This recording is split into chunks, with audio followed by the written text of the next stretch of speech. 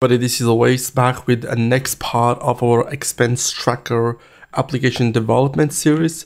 Here is the playlist. So we have done about 11 videos of this IONIC workshop.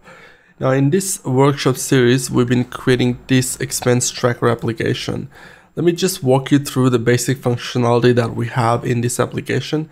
So you can click on this plus button. It will give you this expense add form where you can type like a amount, some description, and select the category of your expense. Click on add and you will see that here.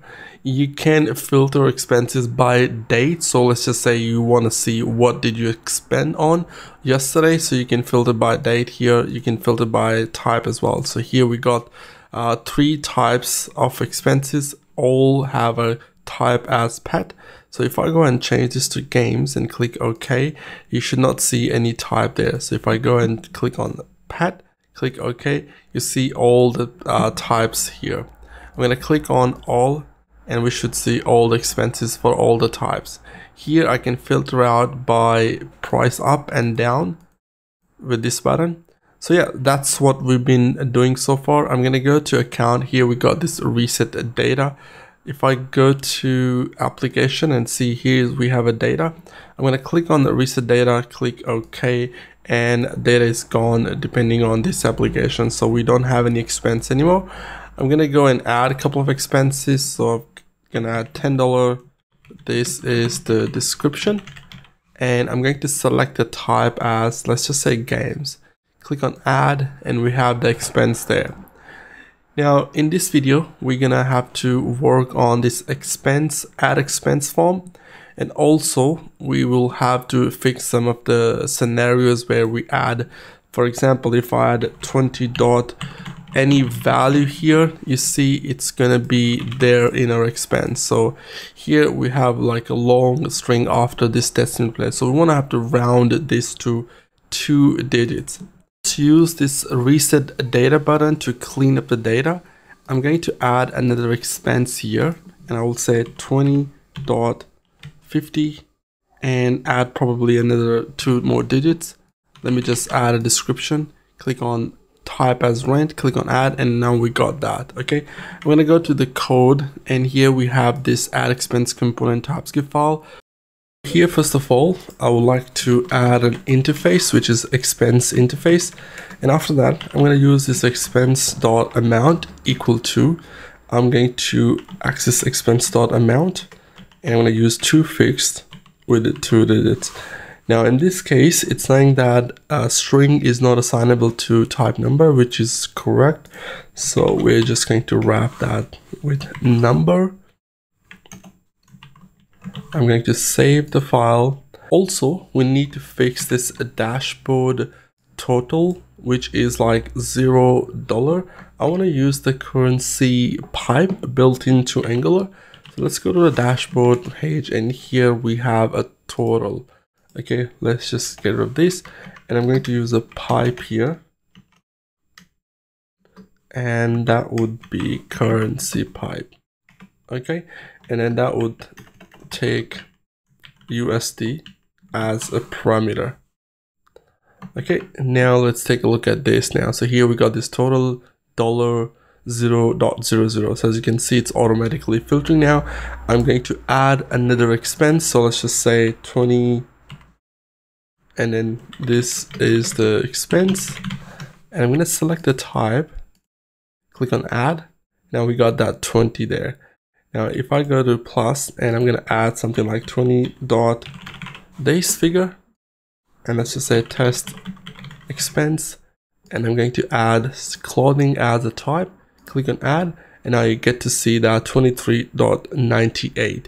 So we are rounding that to 2 decimal digits after the decimal points. Okay, so in this case, our application is looking good. A couple more things regarding add expense. So here you can see we got amount. I get to see this red line, and if I don't type any amount, it will say amount is not valid. So I actually forgot to record this bit, but I'll show you the code. So here we have an add expense component.html file. So right on the top here, I've got this ion label color as danger, position floating, a class is like ion text center. I actually don't need that. I'm just gonna get rid of this now. And then we have this ng if add expense form control input.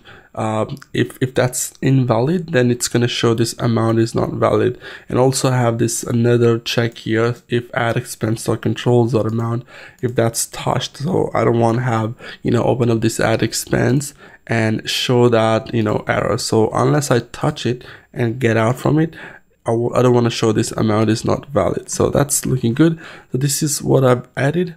Also, we got this ion input type as number, and then also I would like to actually input mode should be decimal to show the decimal keyboard there.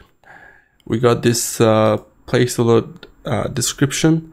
I'm going to just change that to description. Also here we added this as required, and this ion input should be required as well. So I'm just going to add that there as well. Okay, let's start testing your application in actual emulator.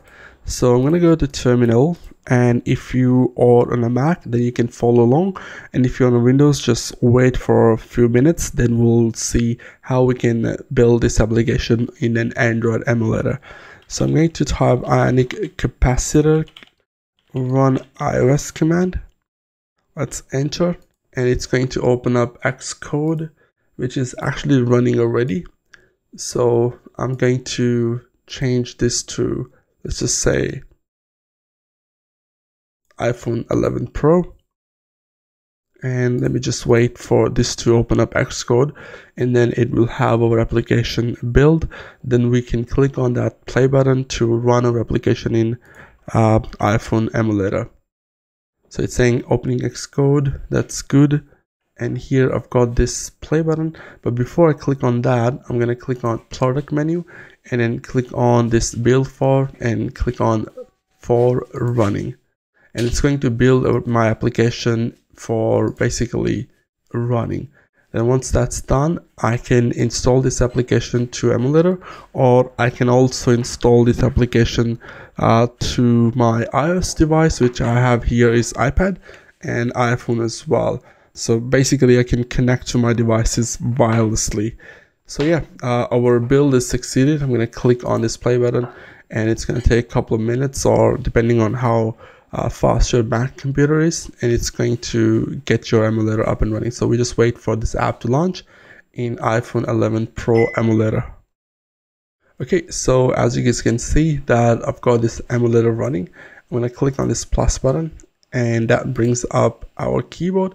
Now because the input mode, we set that as decimal, that's why you can see this keyboard. So it's good because we don't want our users to type in alphabets and change the keyboard to numbers.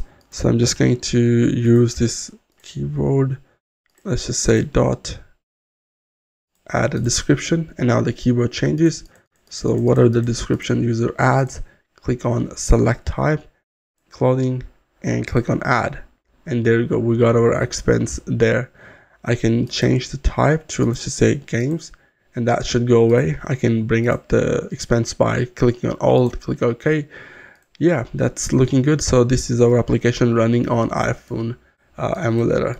I'm going to bring up the Xcode, and the way you upload your application to Apple Store is by building this for production. So I'm going to click on this clear build folder. Let's click on stop, and it will get rid of our app from the emulator. I'm just going to close the emulator. If you want to know how you can deploy your expense tracker application to the Apple App Store account, then you can watch one of the video where I show the complete deployment from Xcode to App Store. Okay, now we're going to go back to PyCharm, and I'm going to open this application in Android Studio. So I'll use IONIC capacitor run Android, and it's going to open Android. So it's saying probably the platform is not added, so I'll use IONIC capacitor add Android. It's going to say okay, platform is added, so we use capacitor run Android. Now it's building my application for Android, and it's going to open up. So just to not overload my Mac computer, I'm just going to close Xcode, and it's building, and we should see the Android Studio soon. There you go, Android Studio. This is like a latest version of Android Studio. You might be wondering, what is this color coming from? It's basically the latest Android Studio, that's all. Okay, so here I've got this Pixel 29 emulator created. If you're not sure how to create this emulator, all you gotta do is go to Tools, go to AVD Manager, and here you need to create a device. I'm gonna close this window. Okay, so after you create your device, all you gotta do is just click on this play button, and then your emulator will start and you will see an application. Now you can see on my screen that there's an application with running in emulator. Click on this plus button and it will open up the keyboard. As you can see, the Android version of the keyboard is like this when you have an input mode set to decimal. So I'm going to create an expense, and let's just type a description. Let's add a type, click on add, and there you go, we got an expense added. So yeah, our application is running on Android and also on iPhone. In the next video onwards, we're going to work on adding the backend for this application. For example, adding a authentication system and storing these expenses into the backend instead of just on a local storage. Okay, so yeah, thank you so much for watching. If you liked the video, give this video a thumbs up, subscribe to the channel, and also help me out by donating. There's a PayPal link in the description of this video. Thanks for watching, and I'll talk to you guys in the next video.